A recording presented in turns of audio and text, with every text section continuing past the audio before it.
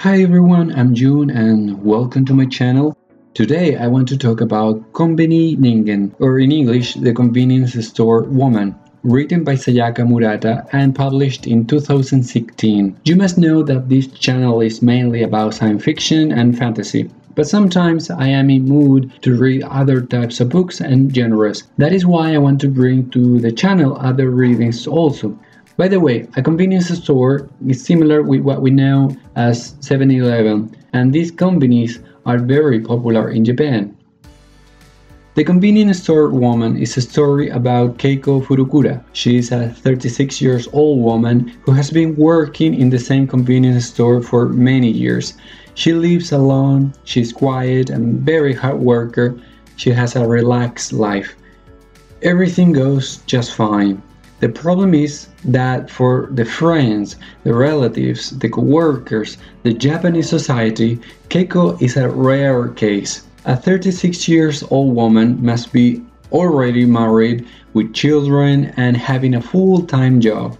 So Keiko feels the pressure but finds a creative but weird solution to her problem.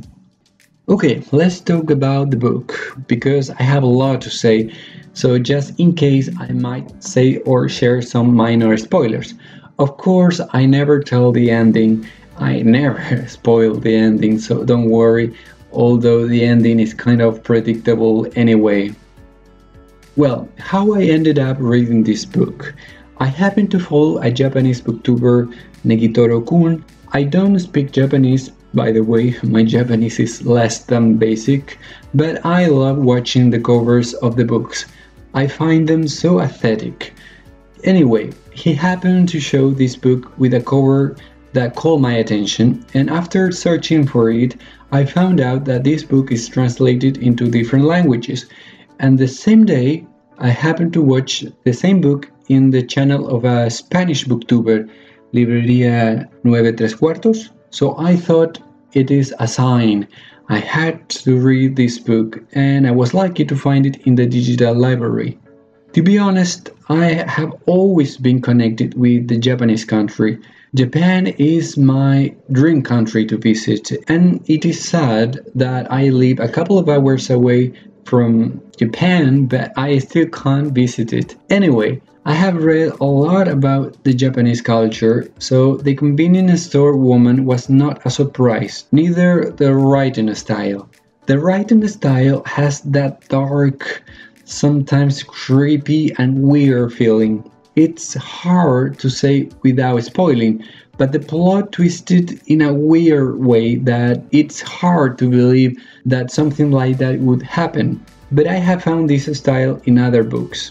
The plot itself is simple. It's about this woman who has survived the Japanese culture for many years, but she can't sustain her life anymore.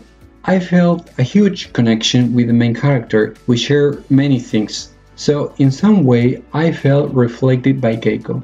I like the story, but as many Japanese stories, it seems to be a bit sad and depressing.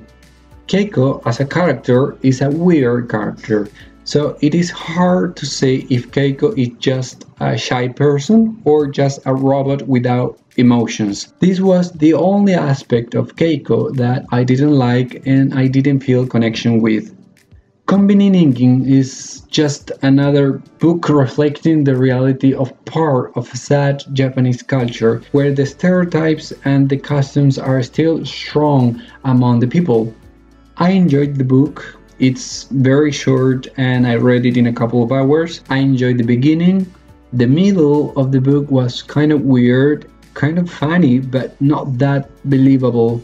And the ending was very abrupt and kind of predictable. And it reminds me of one scene that happens in the middle of the book, in case someone noticed it. I think the ending feels so magical and beautiful, but for some reason sad at the same time.